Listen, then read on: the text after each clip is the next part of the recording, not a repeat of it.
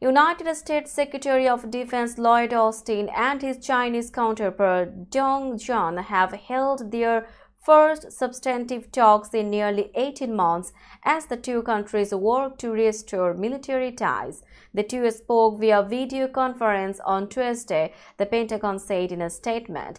It said Austin underscored the importance of respect for high seas freedom of navigation guaranteed under international law, especially in the South China Sea.